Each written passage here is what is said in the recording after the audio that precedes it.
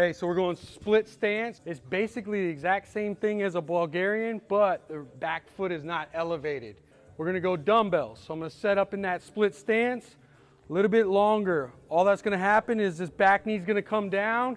You focus on pushing the back of the knee back. Boom. Look, the stability is gonna be a little bit off here.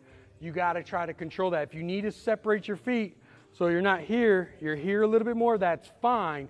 But the big thing is raise your hips by straightening out the front leg. Good, stabilize. That way.